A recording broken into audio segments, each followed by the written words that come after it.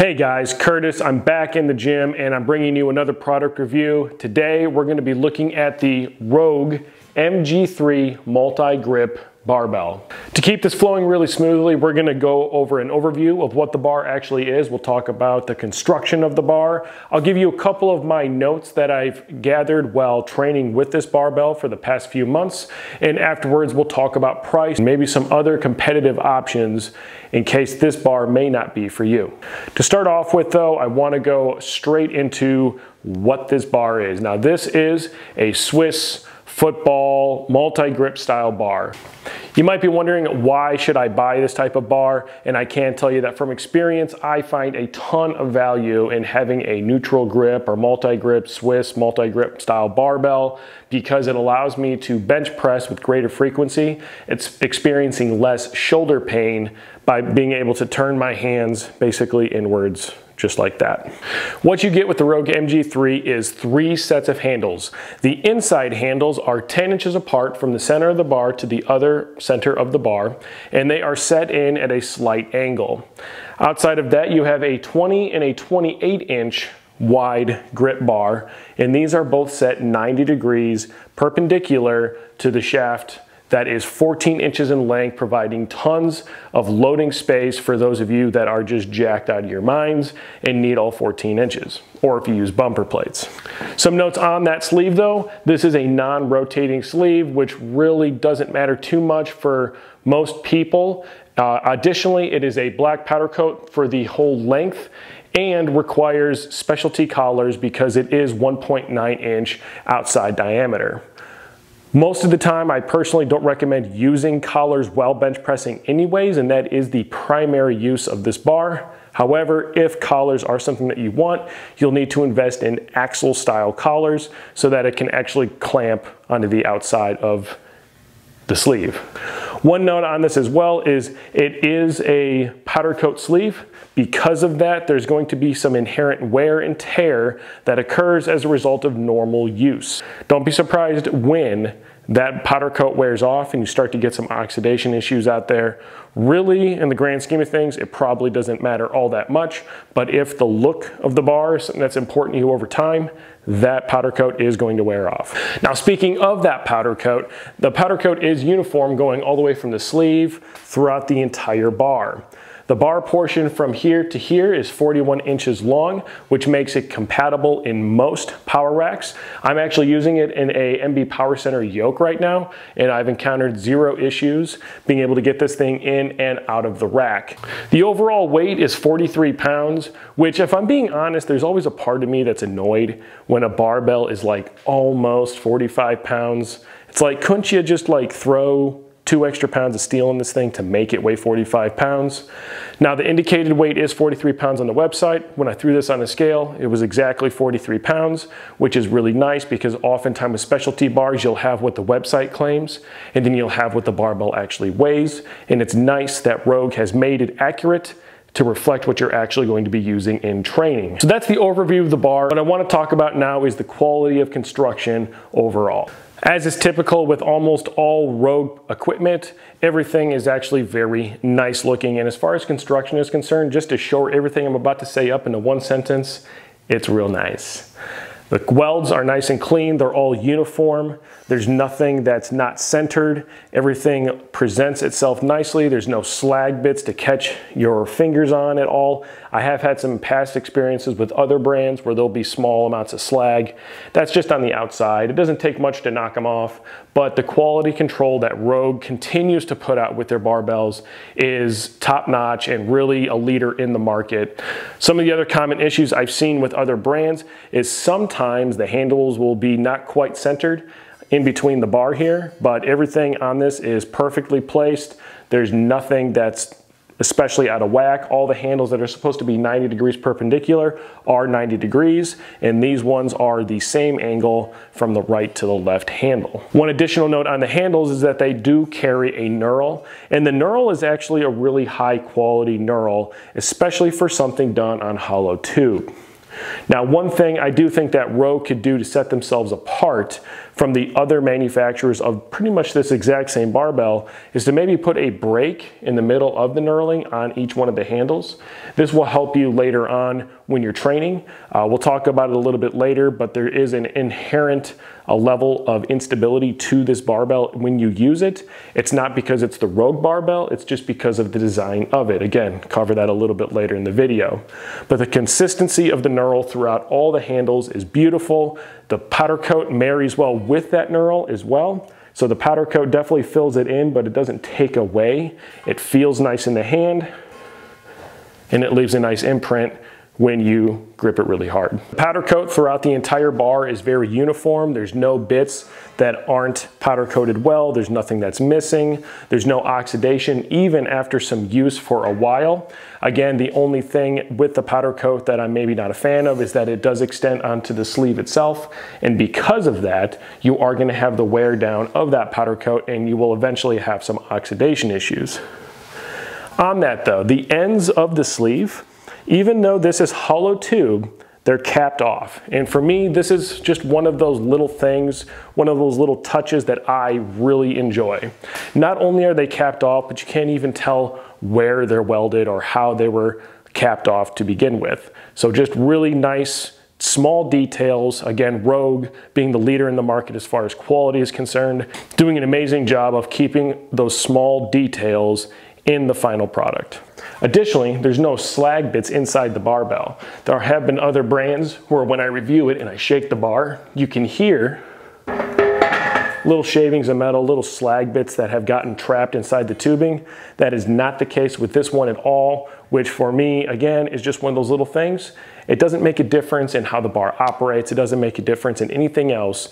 But when you pay for a Rogue product, you are getting a top of the line product, and not having little slag bits rolling around doesn't take away from training, doesn't frustrate you, it doesn't make you feel like you have a subpar piece of equipment.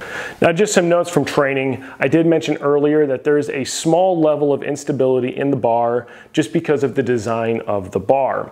The reason for that is because when you load the barbell, the center of the loading pin is the same center up and down as where the handles currently rest. So when you grip the bar, if you grab it a little bit off center, what you tend to get is a little bit of pull back, or if you grip it too far back, pull forward.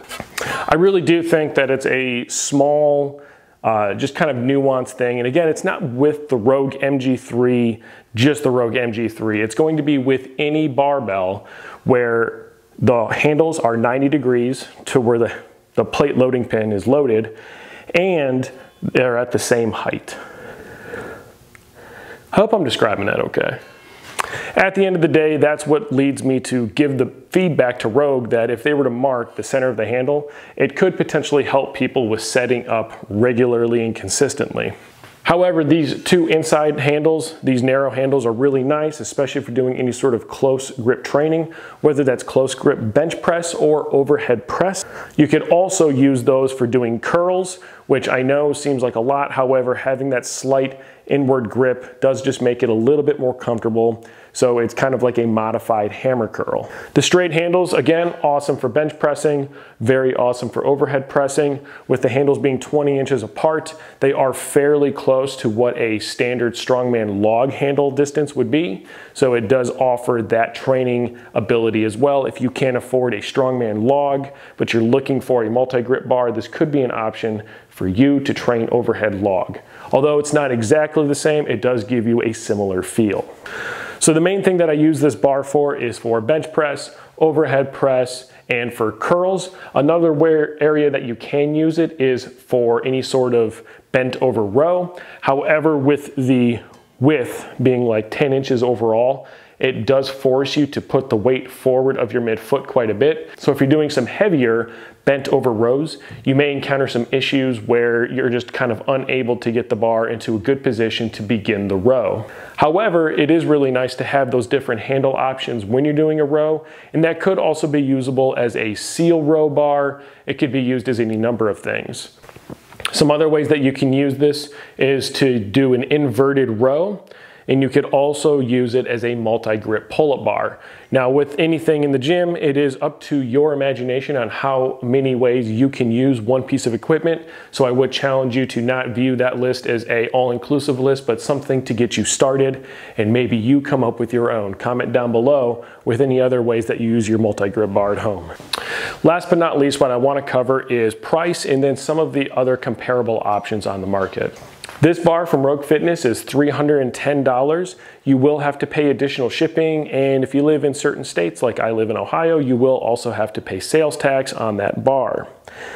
That does feel like a lot of money, but when you look across the board at all equipment manufacturers, all of them are basically having prices go up exponentially. It's been something that's felt across the entire gym equipment manufacturing in 2021 when this video is being made, and hopefully we see that come back down. But $310 plus shipping for the Rogue Barbell.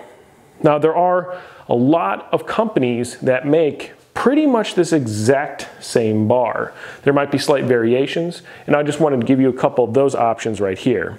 Of course, right off the bat, we have to have Titan Fitness, because what piece of Rogue equipment does Titan Fitness not copy? The Titan Fitness bar is $159. That does include shipping to you, which is pretty insane considering that I've actually held that bar, and it is almost exactly the same bar, just not with all of the nice finished details. However, it is a lot better value, but if being made in USA is important to you, maybe Titan Fitness isn't something that you want to personally go with. Outside of Titan Fitness, you also have companies like American Barbell. American Barbell's version of this bar is $335, which is more than Rogue, obviously. However, if American Barbell is closer to you, it might be a better option just because the shipping charge may be significantly less. The American Barbell version is very high quality. American Barbell makes very high-end stuff. Really nothing bad to say about it. I've never held it in my hand, but I have looked at it online. And it has a slightly more rounded design, which from my opinion, after using this bar, may actually be really nice, especially for those of you that do have a narrower rack, because it gives you a little bit of an easier path back into the rack when you finish with a set. Another less expensive option would be Arch-On Fitness. That is $139. You do pay for shipping, and they actually have a big caveat right on their website saying that they're not ripping you off by giving you free shipping, because they kind of give you a little bit of look into what free shipping actually means, and that usually means that the product is grossly overpriced and you just pay for shipping, you know, kind of like crowdfunding shipping across the board. So if you live close to Arch-On, you're going to pay less. If you live far away, you're going to pay more. I do recommend you clicking the link down below and checking it out. It does look like a very nice bar. I personally never held it, but it does have a slightly different handle layout where it has like a 90-degree barbell here, and then angled, and then 90s on the outside of that. You also have Fringe Sports, $234 plus free shipping, and it seems to be pretty much an exact clone of this. Now, I've used other pieces of Fringe sport equipment before, and based on my past experience with Fringe, I would say it's probably very close, if not the exact same as this as far as quality is concerned. It may not have some of the knurling bits. I really can't speak to that because I haven't held the bar, but it does cost significantly less money, almost $100 less. Vulcan Strength, $259 plus shipping. They are out of stock as of the day that I made this, which is actually a nice thing if you look at all these other manufacturers and what we went through in 2020. Everybody does seem to have everything back in stock, which is really nice because you're able to get equipment more quickly. One additional thing about the Vulcan Strength is that it does have hard chrome sleeves, so you're not going to get that wear and tear on the powder coat. Finally, I wanted to talk about an offering from Elite FTS with the American Press Bar. The American Press Bar is $325 plus shipping. I've used other American like press bars that's carried by Elite FTS, and I can tell you that they are pretty nice, although I did have a slight slag issue with one bar that I used from them in the past. One additional really nice thing about the Elite FTS bar is that the handles in the middle are really thick, and then as you get outwards, they actually get progressively thinner as you go. This is supposed to help you be able to use the bar better. So it is nice to have that extra little bit of R&D go into a barbell that's offered. In conclusion, the Rogue MG-3 is an awesome barbell. It does cost a little bit of money, but you're getting that made in USA, that Rogue quality, and you're also getting a very awesome and nice piece of equipment that's going to last you for years and years to come. As is with everything Rogue, it is a little bit overbuilt. My personal opinion is that it really doesn't need the knurled handles. I think that just a nice textured powder coat would work just fine here, but you are paying for those extra little bits and pieces that make the Rogue bar stand apart from the competition. If you're a Rogue addict, you're not going to be disappointed. This is going to stand next to all of your other Rogue products, and it's going to look and feel the same as everything else you've bought from Rogue, where it's going to have the small details, it's going to look nice, it's going to work well, and again, it's not going to break on you, it's going to work really well.